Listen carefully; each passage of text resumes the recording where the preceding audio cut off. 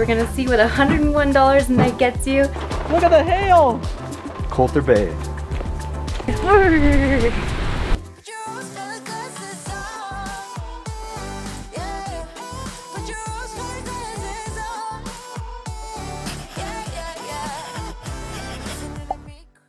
Good morning, guys.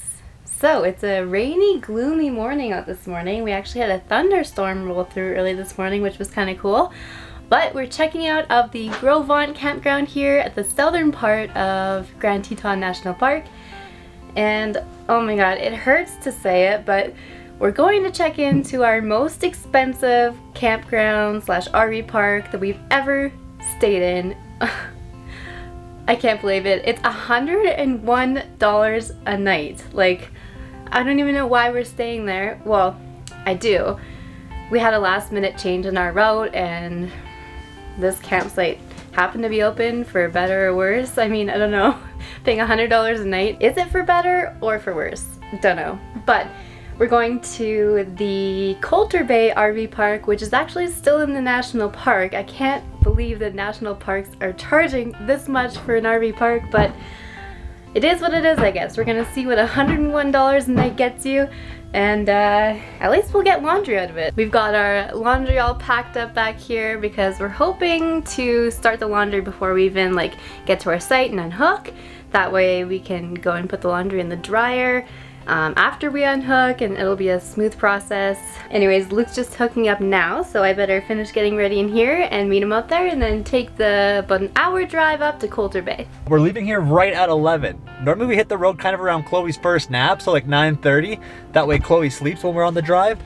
But today we wanted to wait till after her first nap because 11 o'clock's checkout, 12 o'clock is check-in. We only have a 50-minute drive and she's not gonna need the nap on that little bit of a drive, so we're gonna see how busy the sandy dump line is. It's a Sunday right now and everybody seems to be leaving, so I'm curious if it's gonna be lined up way back. The sandy dump here is a single lineup, so anyone who's taking a long time filling water, only one dump station open, it's a really slow process, so there could be a huge traffic jam coming up here.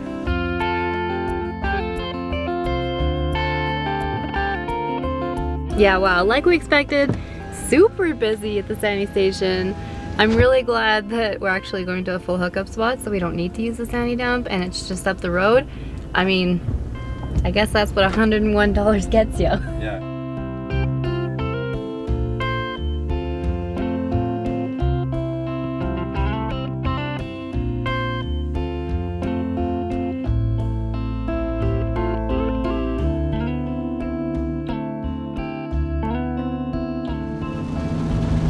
We're cruising along the scenic drive of the Tetons here, but it's super rainy. And this is like the first day we've even had any rain on our RV, let alone driving in it.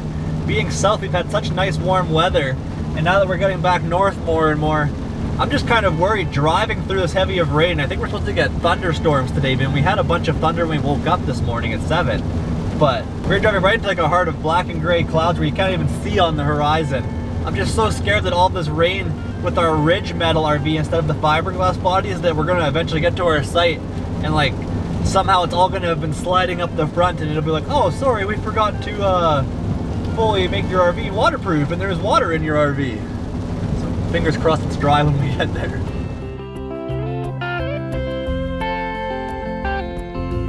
Alright, so we're at the campground here. The plan was to start the laundry like I said, but we ended up missing the turn, went into the campground, and now we can't turn around, and whatever. We're just gonna unhook, and then Luke's actually gonna go back and fill up the propane with the laundry too, so that'll be nice, 2 birds in 1 stone. The campground's looking like kind of empty considering it's fully booked for today, but imagine that, fully booked. There's like, I don't even know how many sites, and everybody is paying $101 a night.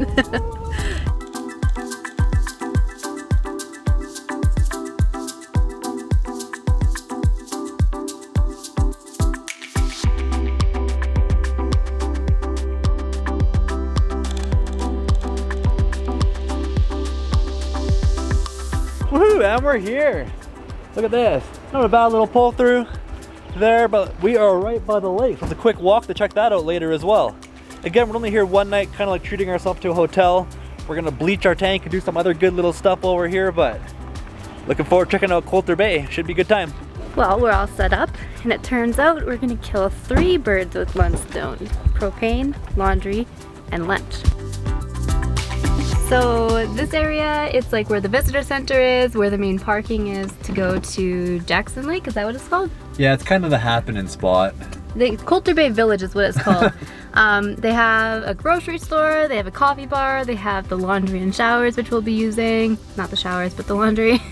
And they also have 2 different restaurants in here, which is really cool. Like inside the national park, in this little village, right beside our RV park, which is really convenient. I mean, we did drive, even though it's right beside, because we're on the far end of the RV park, and we need to bring our laundry and our propane and blah blah blah. But yeah, we're gonna go enjoy ourselves, have a little lunch, get some chores done. Should be good.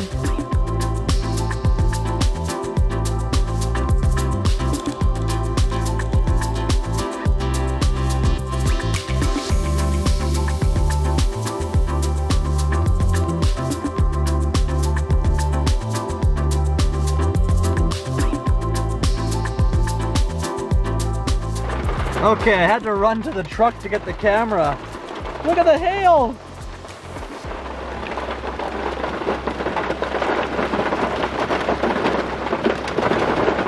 Oh my goodness. Alright, so we spent $101 to stay here, and the weather has been absolutely miserable. It's been pouring rain, thunder, probably lightning. I just didn't see any. Hail. We had hail while Chloe was napping. It's so funny, like we were talking about it. We spent all this money to come here to see Colter Bay, and it's only for one night because it's so expensive and blah blah blah, but yeah, it's just miserable here. But no, it's not. Hear me out here. Some people RV and they treat themselves to hotels. We treated ourselves to electric. We could run the fan for Chloe to sleep. We can run the electric heater tonight. We can run our lights. We can charge our battery instead of running the generator a bunch. This is our hotel. This is luxury living. It's true. He's not wrong. It's just, I find it funny that, you know, we spent all this money and we're like trapped inside. But anyways, we're bundled up now. We're gonna go head down to the beach because the rain has momentarily stopped. It's still falling off the trees, but the sun is like peeking through over the lake. Should be a pretty nice view down there. Okay, I will say one of the main perks about spending $101 a night here is that's our RV. There's a path down here. And that is Jackson Lake. Colter Bay.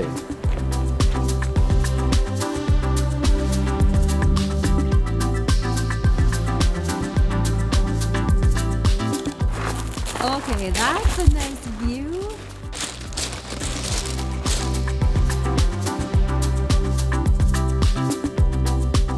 Okay, one thing to note here though, I haven't worn this sweater all trip. I think it's like 45 or 50 degrees Fahrenheit right now. Maybe like, I think the high today was 11 degrees Celsius and it's a bit lower than that. So convert if you will if I'm wrong, but tomorrow is a high of 10 or 11 Celsius. So again, maybe 45 Fahrenheit. And they're gonna get down to freezing here. And even possibly snow.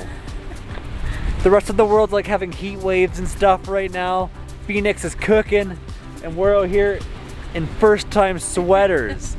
So I don't think it's gonna be as bad. We're heading to Montana tomorrow after this. So looking forward to getting to Montana, seeing something different, but it is chilly out here. Hey, Chloe? But I mean, can you really complain? We got snow-capped mountains in the background. Even like the clouds around the mountains are looking so moody and ominous and pretty. It's beautiful down here.